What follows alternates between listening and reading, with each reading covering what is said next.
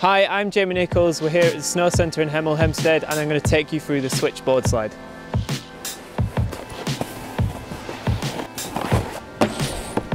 So step one, you want to take just enough speed so you can get onto the rail and get off the end. Basically, you want to be riding kind of flat base but with a slight bit of heel edge, especially as you come into, say, here just before the jump. Then step two is the popping on bit.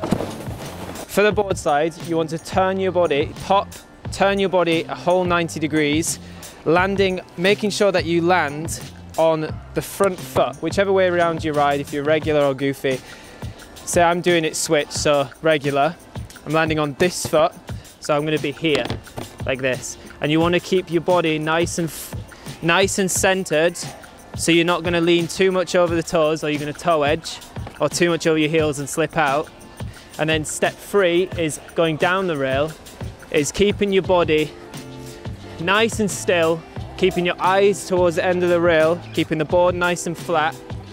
As you approach the end of the rail, get to about here, and this is why I talked about doing it onto the front foot, is it basically means that it's easier to pop out. If you're here, it makes it harder to get out.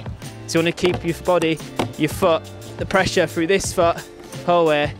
Then step four, pop, turn the board and your body, your shoulders 90 degrees, and you want to aim to land with your weight through your front foot and riding out on your toe edge ever so slightly.